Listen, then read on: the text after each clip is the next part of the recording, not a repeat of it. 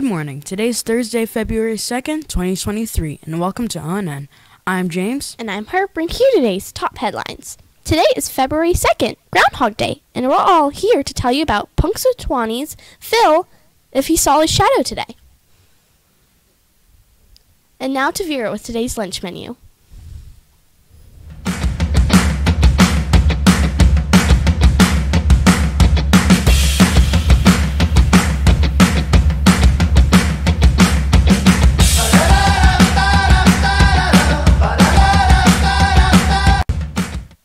Hello, this is Vera with the lunch, and for today's lunch we have a Charleston chicken sandwich with Doritos and steamed corn, or a PB&J protein kit. Grab your fresh fruit, veggies, and milk. Thank you. Back to Harper.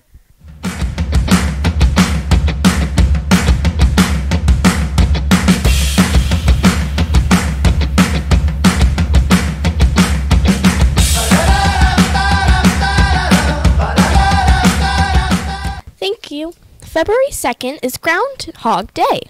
Predictions are made about the upcoming weather on this day. Will there be more winter, or is spring on its way?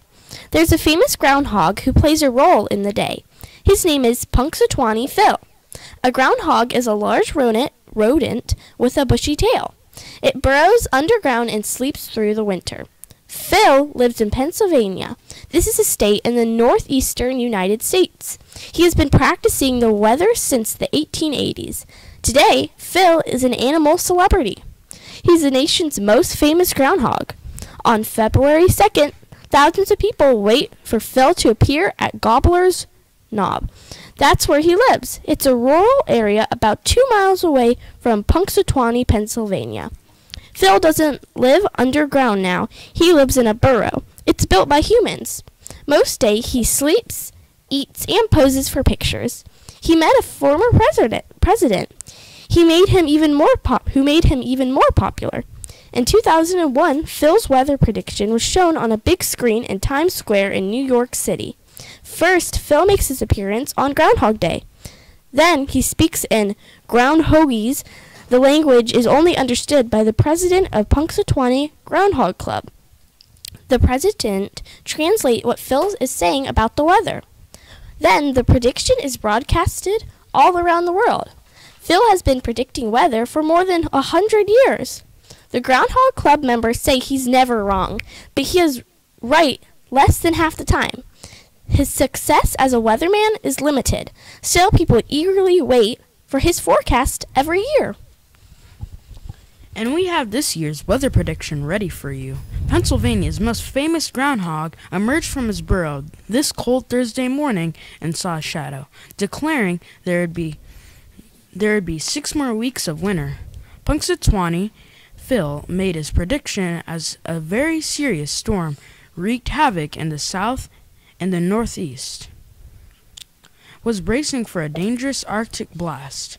Records kept by the Punxsutawney Groundhog Club show Phil has predicted 105 continued winters and only 20 early springs, and 10 years of records were lost over the years. The Groundhog Club members say he's never wrong, but he has been right less than half of the time. His successful career as a weatherman is limited. According to the Storm Facts Almanac, that works out to a 39% accuracy rate for Phil. That means he's right about 2 times out of every 5. 6 more weeks of winter for us might mean more storms, rain, or chilly weather. But don't let the winter blues get you down. Summer will be here before you know it. Because today is the 100th day of school, which means we are more than halfway done with our school year. Time sure has flown by. The 100th day of school is widely celebrated in preschools, kindergartens, and elementary schools as a fun milestone to break up the school year. Special lessons and activities are prepared to celebrate the day, and lots of people are wearing costumes today to make them look like they are 100 years old. See how many ways you can count to 100 today. And now to Cameron with today's weather.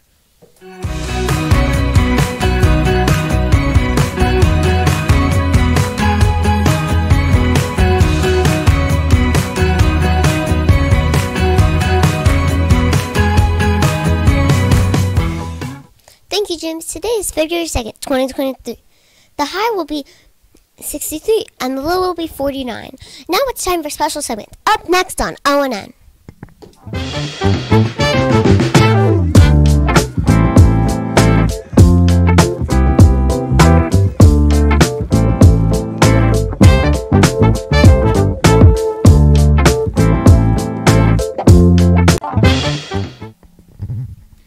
Good morning, everyone. So today I am a little under the weather. I may sound crazy, but I had to come in because it's the first piece of information for Black History Month of the day. I had to be here so that I could give it to you. And I am telling you about my favorite, absolute favorite. I'm sure you guys have heard about it. We are talking about Henry Box Brown today. Who was he? Henry Box Brown was a 19th century Virginia slave who escaped to freedom at age 33 by arranging to have himself mailed in a wooden crate in 1849 to Philadelphia, Pennsylvania abolitionists. With the help of James C. A. Smith, a free black man, and a caring white shoemaker named Samuel A. Smith, Brown came up with a plan to have himself shipped to a free state by Adams Express Company, known for its confidentiality and efficiency. Brown paid $86 out of his savings of only $166 to Samuel Smith. Samuel Smith then went to Philadelphia to talk to members of the Pennsylvania Anti-Slavery Society on how to get away with the escape. They advised him on how and where the package should be mailed to. On the day that Brown escaped, he burned his hand to the bone just to get out of work. He was boxed up with only a small portion of water and a few biscuits. There was a single hole cut out for air so that he could breathe, and then finally, after 27 hours, just over a day, Henry Box Brown was delivered safely to freedom. Isn't that something? I just love this story, y'all. All right, so listen up because this is important. This question is for only K through 2. All right, so K through 2 students, if you listen correctly, hopefully you'll get it right. True or false? Henry Box Brown escaped to freedom using the Underground Railroad. For grades K through 2, true or false? Henry Box Brown escaped to freedom using the Underground Railroad. Make sure you put your answers in today, K through 2, and put them in the box, in the basket located right outside the library door today. And then for grades 3 through 5, what state was Brown shipped to? Was it A, Pennsylvania, B, South Carolina, or C, New York?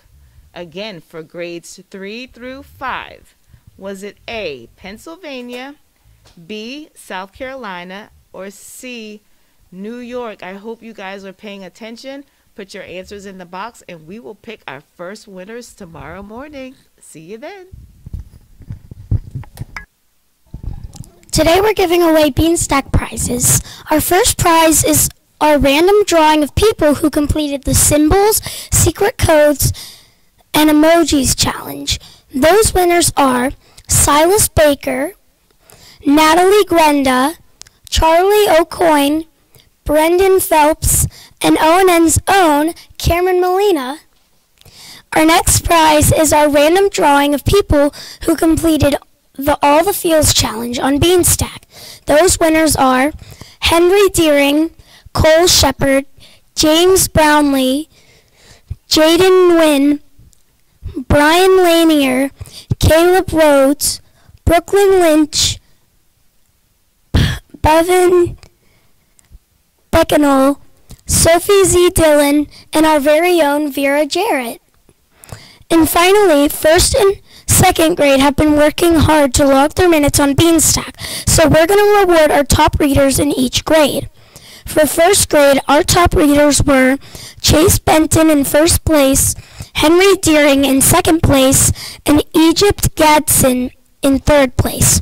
For second grade, Dexter Frederick in first place, Eleanor Bryant in second place, and Benson Liu in third place. Come to the library to pick up your prize.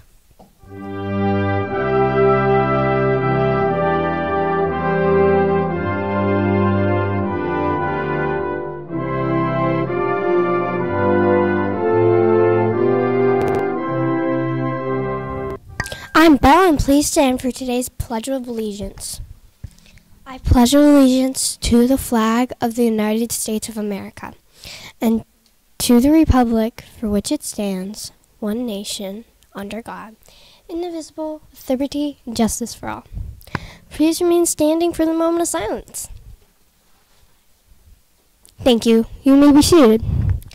Now, let's get today's birthdays.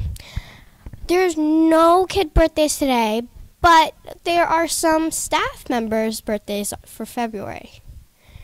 Mrs. Maxwell's birthday's today, February 2nd. Mr. Rodriguez' birthday on February 13th, and Miss Goodson on the 14th. Mrs. Harker on the 15th, Mrs. Ford on the 16th, and Mrs. Vickers on the 20th, and Mr. Johnson's on the 25th. Happy birthday!